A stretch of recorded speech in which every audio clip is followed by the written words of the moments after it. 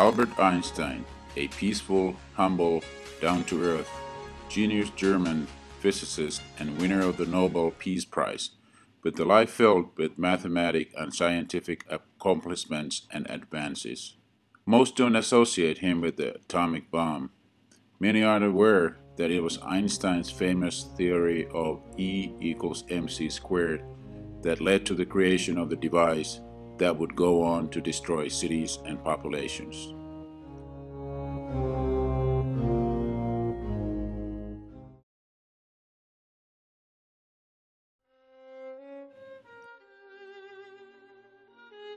Born in 1876 in Germany, Einstein was a slow learner and disliked school.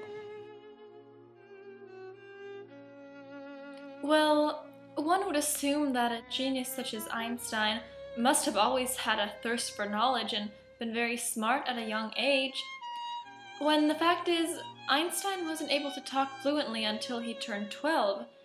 He always very much disliked schooling because he was always more inspired by creativity, and this factor in him led to his great discoveries.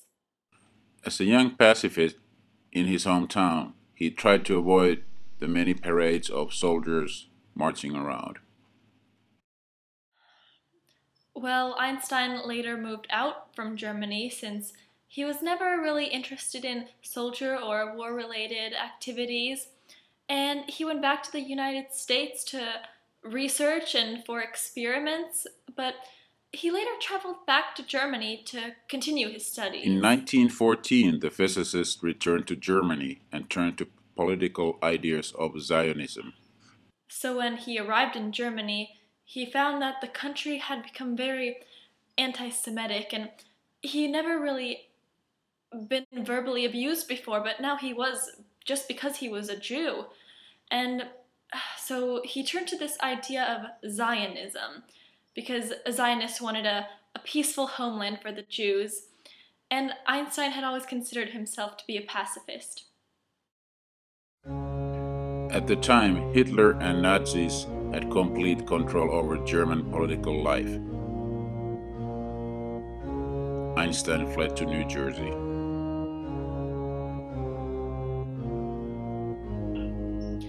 Einstein was horrified at the persecution of the Jews, and thankfully he fled the country just in time. When he was in the United States, he heard news of Nazis invading Czechoslovakia, which he knew was a uranium minefield. Then he found out that these Nazis had forbid the export of uranium, and he saw this as a chance to take action. In 1939, just before the outbreak of a Second World War, Einstein's former colleague and research partner Leo Szilard came to Einstein and urged him to make a move that would go against his pacifist ideals. Einstein agreed, and a letter was sent to President Roosevelt informing him of potential extremely powerful bombs of a new type being built by Nazis. Well, Einstein was worried about the advances of the German scientists, and he was afraid that the Nazis were onto something called nuclear fission, which is the splitting of atoms. He knew that if they got a hold of this process, they would be able to release tremendous amounts of energy. He knew that if the Nazis harnessed atomic power, they would drop destructive atomic bombs. In the letter, Einstein advised the US start their own atomic research project, and he even encouraged President Roosevelt to buy supplies of uranium from the Belgian Congo. He suggested the Manhattan Project. So the Manhattan Project's goal was to see if an atomic chain reaction was possible. Now, Albert Einstein wasn't a nuclear physicist, so he didn't work directly on it, but the project used his theory of E equals mc squared. E equals mc squared, in which energy is third equal to mass multiplied with the square of the velocity of light, showed that very small amount of mass may be converted into a very large amount of energy. It was used as a basis and a sort of source of inspiration, and because of this, the project was a success.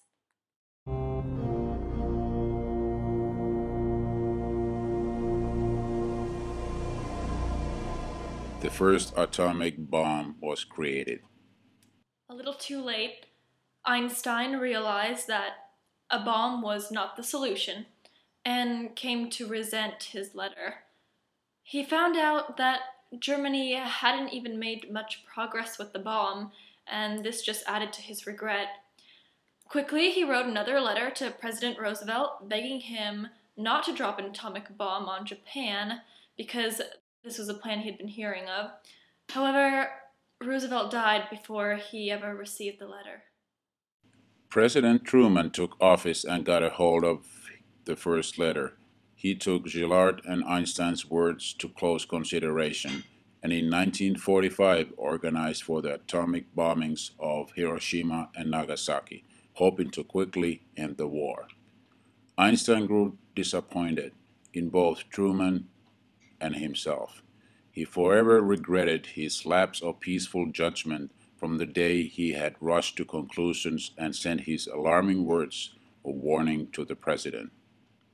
5 months before his death, he made public his feelings towards the incident.